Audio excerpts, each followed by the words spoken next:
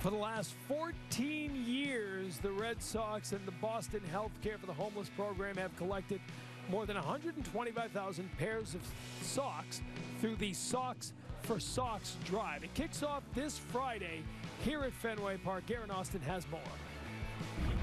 We are now joined with Barry Bock, the CEO of Boston Healthcare for the Homeless, as well as Erin Bradley. Barry, can you please tell us a little bit more about Boston Healthcare for the Homeless program? Sure. First of all, thank you for having us here today, and special thank you to Erin and Jackie for all of their support over the years. Boston Healthcare for the Homeless program is a program that's been around since 1985, and we do exactly as our title says. We provide services to people who experience homelessness in Boston, care for about 12,000 unique individuals each year in 45 sites, including the streets of Boston, provide pretty comprehensive primary care and mental health and addiction services, as well as dentistry, and yeah. And Erin, how did you get involved?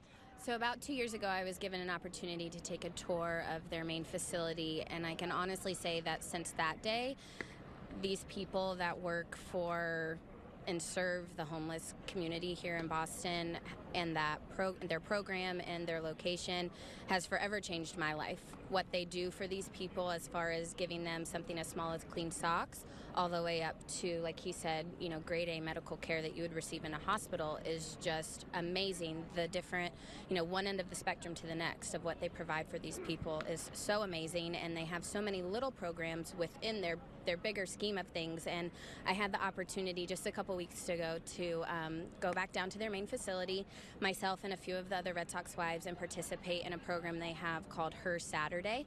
And it's a program just for homeless women here in the city. They have it in their lobby of their building on Saturday mornings in the morning times, and they provide coffee, a snack, and we also had a good time playing bingo, making jewelry. Sometimes they have people come and cut the women's hair, just really providing a community that makes the women feel safe and feel loved. And so it's one of those situations where it makes you feel like a better person because you're helping others, and really realizing that no one's really exempt from experiencing the kind of pain and hurt that these people experience every day. That sounds like an incredible program. Well, another program you guys have is the Socks for Socks program. Yes. Tell us a little bit about why clean socks are so important for healthcare for the homeless. Sure. Well, if you can imagine, especially if you're staying out on the streets, your feet really get exposed to the elements, so you can get your feet wet day in and day out. You can develop what's called immersion foot. You develop even something simple as blisters and that level of discomfort. So thanks to Red Sox Nation, we've collected over 124,000 pairs of socks in the past 14 years, which is about a marathon's worth of socks when you lay them end to end.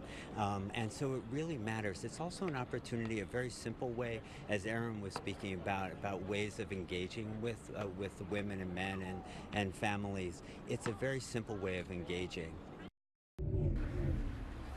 All right, that'll be this weekend here at Fenway Park, the annual Socks for Socks drive. You can bring unopened packages of socks here and drop them off when you come to the game. Red Sox and Royals ready to open up their series at Fenway. August is here and baseball's back. Stay with us. Red Sox First Pitch Live on NESN is presented by Joseph